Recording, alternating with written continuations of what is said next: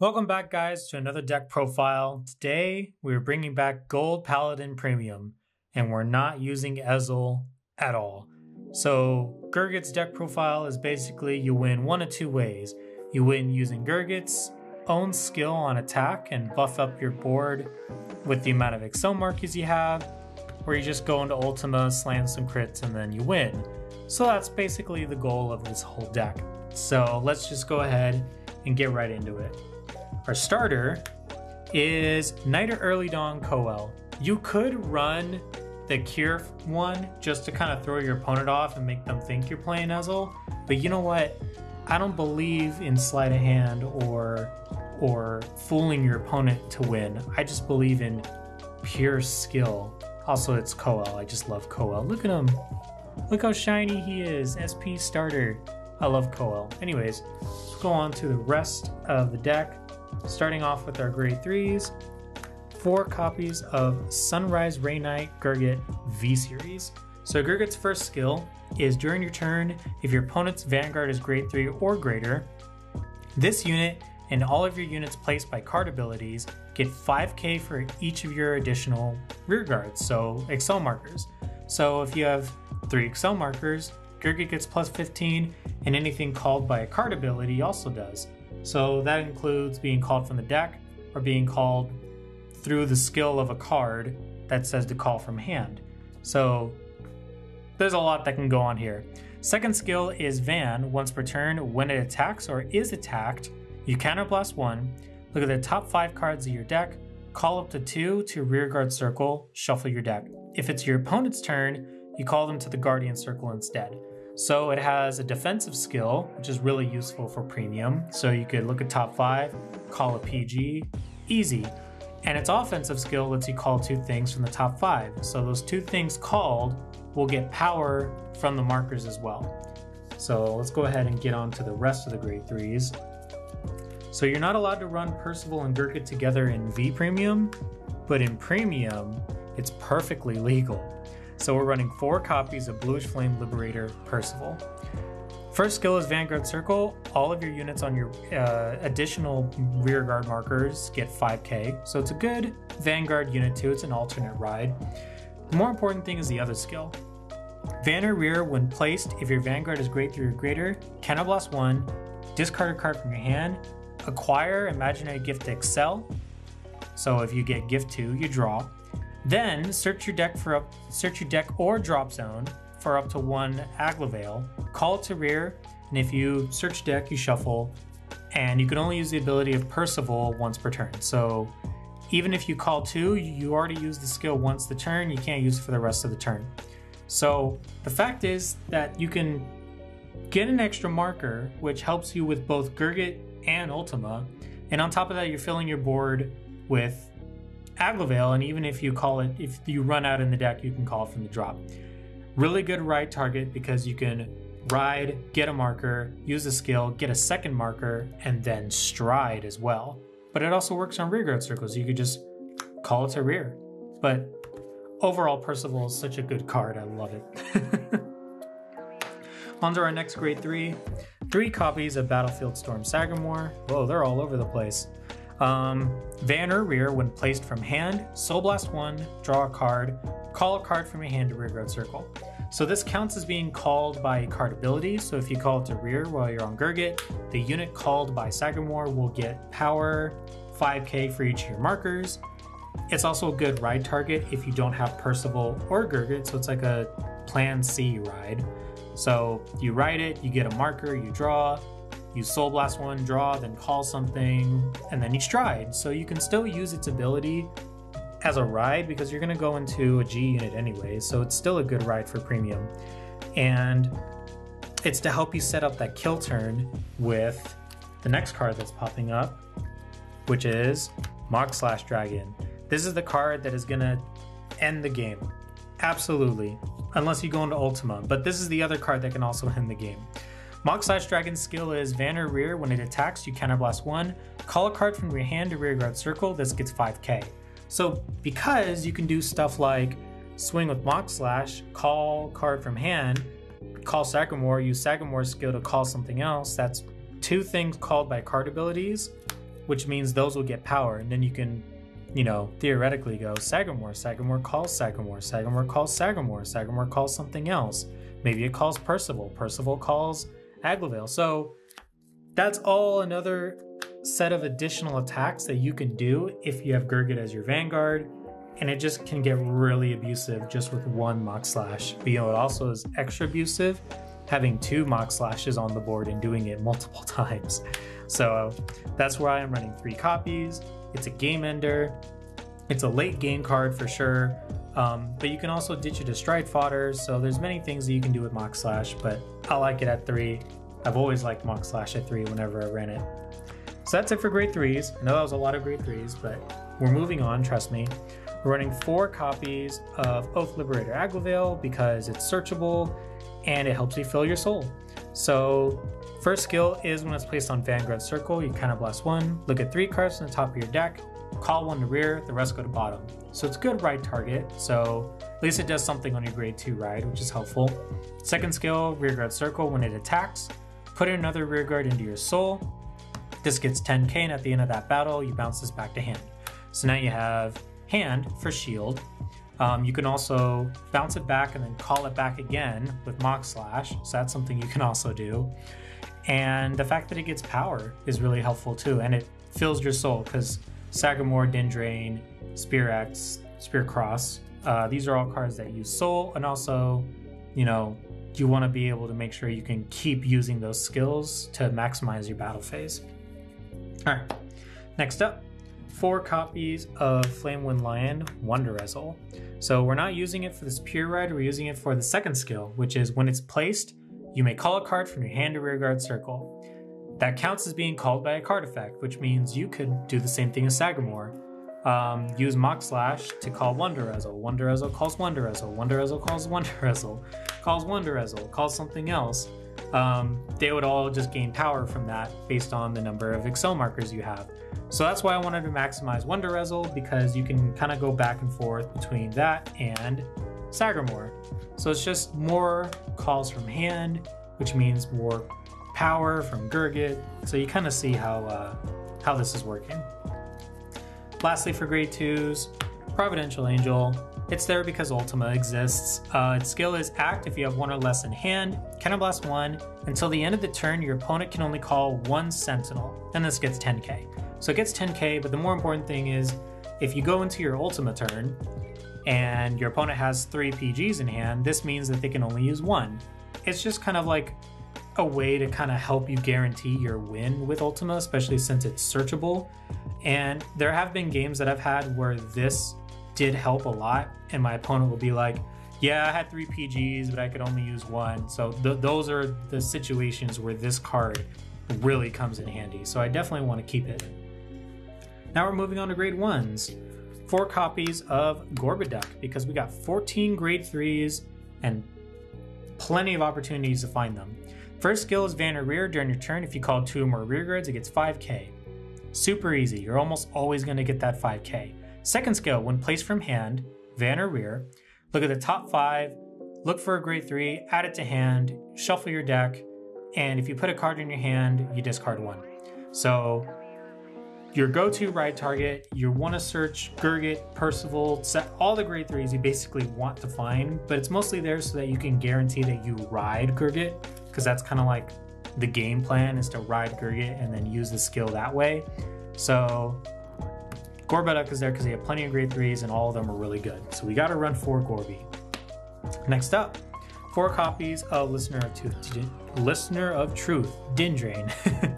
When it's placed by a card ability on the Rearguard Circle, Soul Blast 1, and you can do one of 2 things, draw a card or countercharge. If you countercharge, you get 3k. So I find myself using it a lot for the countercharge sometimes, but obviously the moments where I have a bunch of face-up damage, I'm going to use it for the draw because hand is really helpful. I like Dindrain a lot because you can use it for anything that calls from the deck and anything that calls from hand. So Sagamore, Wonder Ezel, Gurguit, Spear X, Brambit Dragon, Ultima. Very, very versatile card. I definitely recommend running 4. Alright, next up, 1 copy of Bethok because loops are fun. continuous rearguard circle. This gets all the effects according to the number of rearguards you called. So if you called 2, it gets 5k. If you called 4, it does not rest when it boosts. So this is also helpful with Gurguit because it's a 10k booster, and no matter what's in front of it, it's just gonna get that 10k boost. So you could put it, you know, behind something that's gonna swing, and then you call on top of it. So it's kind of like thinking of the column as like an Excel marker. So, but the other thing is that it works with Celtis Winner, where if you give the skill of Celtis Winner to Bethok, of when it boosts after the end of the battle, you look at the top 2 and call something. Because Bethok doesn't rest, you can do the skill over and over and over and over and over again until you deck out or until your opponent can't guard anymore, because you can just keep looping the attacks until you're out of deck. So yeah, that's why I'm running Bethok. And for my last grade 1 copy of Malagant, Countercharge Engine. Soul Blast 2, when it's placed on rear, if you have a gold Paladin Vanguard, you choose 2 cards from your damage zone and you turn them face up. So Soul Blast 2, Countercharge 2. It's mostly just because if I do happen to go into Spear Cross and I want to be able to get that Counter Blast back, play this, Soul Blast 2, Countercharge 2, boom, I get my Counter Blast back. Alright, now we're on to triggers. Trigger lineup is a little unusual, but bear with me. We're running 4 copies of Theodora. It's the crit that lets you move to soul and draw. So when your Vanguard attacks GB1, put this in the soul, draw a card, your Vanguard gets 10k. So the reason I'm running this is because it's a great call target by Spear X. And also if you're in the late game and you're already at GB1, you can call this by a card ability, give it plus power based on number of Excel markers, and have this swing on its own, so that when Gurguit attacks, you move this to soul, you get to give Gurguit more power, you draw a card, and you free up a circle for you to call units on top of. So I like Theodora for a lot of reasons. We run 14 grade 3s, so I don't think the Stride Fodder crit is really necessary. Kind of spoiled it, but we're not running a crit, we're actually running 4 crit, 4 front. And the reason I'm running the front trigger is because when I was running the crits and I was doing my Gurguit turn and I called a bunch of stuff and I had a whole front row of like 4 rear guards swinging, the crit really didn't decide the game, it was the power. So having games where I got a front trigger and I gave my front row that extra 10k, that was the deciding factor whether or not I would win that turn. It is a little conflicting because you want to run more crits because of Ultima, because if you run out of crits, Ultima is kind of dead. But if you don't go into Ultima, you can still go into Gurguit and win that way too. So I like having multiple win conditions. Ultima is just basically there, so if I'm like looking through my damage zone, my drop, and I notice I still have 2 crits in my deck, I'll just go into Ultima and then put the 2 crits on top, and then, you know, it goes from there. I'm picking the front that's from DBTO2, obviously because it has a skill, which is if your opponent's Vanguard is grade 3 or greater, this gets 5k shield. And shield is really helpful because Slimy Flare and Gurguit have defensive skills, so you can call cards from your deck to the guard circle, and if you can have a trigger that has that extra 5 shield, that can help protect you in certain situations. So that's why we're going with the Keter Sanctuary front. Next up, draw PGs, because being able to PG from your deck is awesome.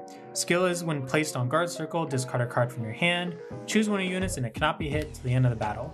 So same thing, Slimy Flare and Gurguit can look at the top 5, call it out, and then you can PG from the deck if you don't have it in your hand.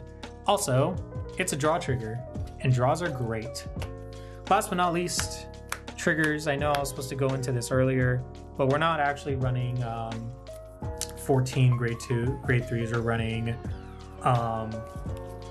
18 because I forgot to show this off earlier, but yes. So in addition, Clarity Wing is our other grade 3 in the deck. I just stuck it in with the triggers.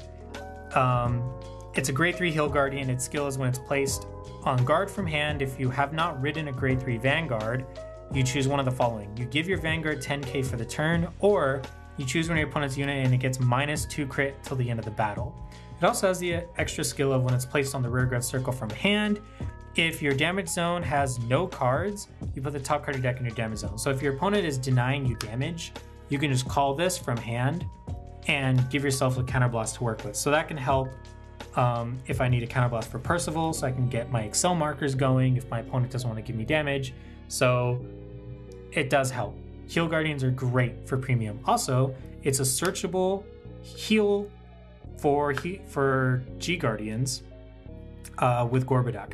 So that's another reason why these are great for premium. All right, we're gonna keep going. G units, starting off. Ultima. Ultima is your basic win condition.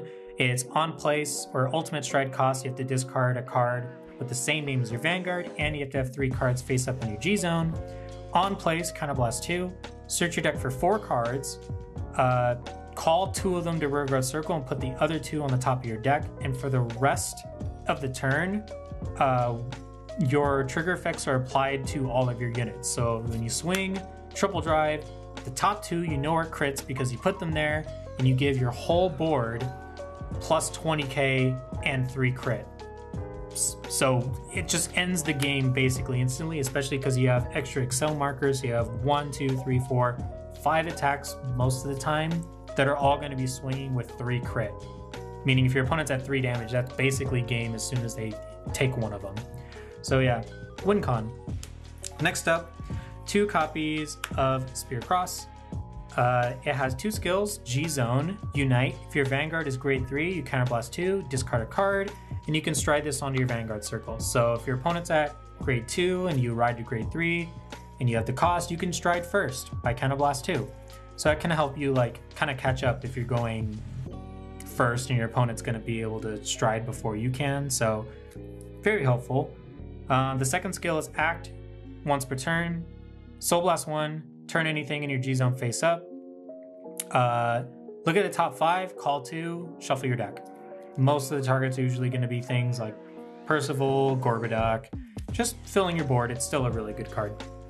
Next up, 2 copies of Brandment Dragon. What this does is when it attacks, you flip something in your G zone face up, and you pick 2 rear guards, put them on the bottom of your deck. You draw 2 cards, and then you choose up to 2 cards from your hand, call them. So you don't have to call anything, but you can choose up to 2 to call. If you do call 2, Brandment gets a crit. So if you're like falling behind and you're like, damn, I need to deal damage. Well, I'm gonna swing a Brandment and I'm gonna give it a crit by calling 2 things. And maybe those 2 things you called are like Percival and Sagamore. Sagamore lets you call another thing, or maybe you call Dindrain and get a counter charge or a draw.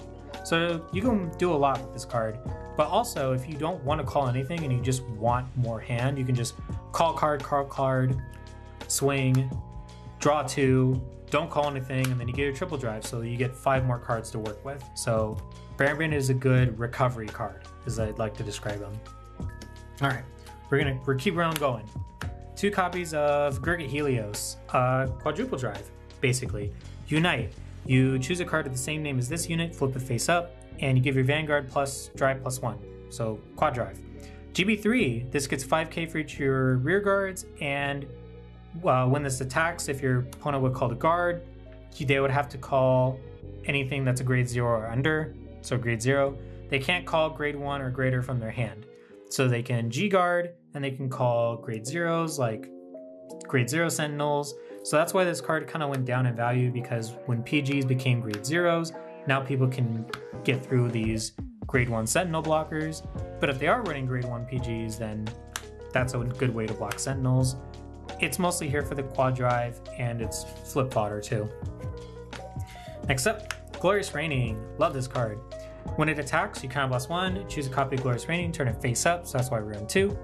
And then you pick 2 of your rear guards and put them on the bottom of your deck. Look at the top 7, and among those 7, you call cards equal to the number of cards face up in your G zone. So if you have 5 face up, you call 5 out of the 7.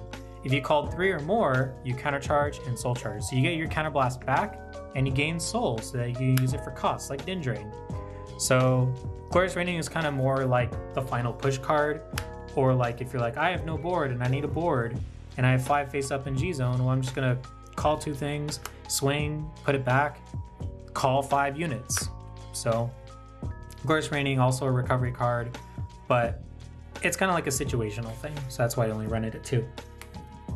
Next up, 1 copy of Agnos. Whoa. Agnos, super situational, but because we have room in the G zone, we're running it. It's similar to Ultima, where the only way you pay the cost for stride is you have to discard a copy of the same name as your Vanguard, but you don't need a certain number of face-up stuff.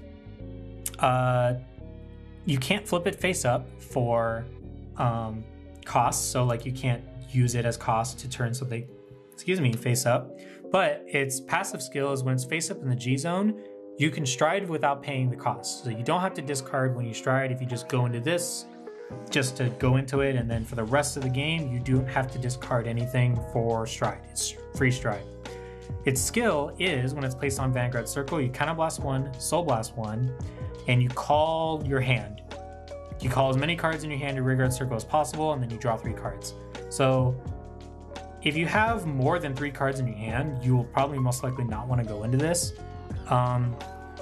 But it depends on the situation. If you're really falling behind and it's your first stride and you happen to be able to pay the cost, you go into it, call like Sagamore, Din Drain, other stuff, draw 3, and then you can use the skill of Din Drain to draw more cards, and that way it kind of helps you catch up, and then for the rest of the game you get free stride. So pretty good situational card. Lastly, for G units, Celtis Winner. So this is what I was talking about earlier with Bethok. I'll go ahead and I'll pull her out real quick so that it makes more sense. So the idea is to use this with this.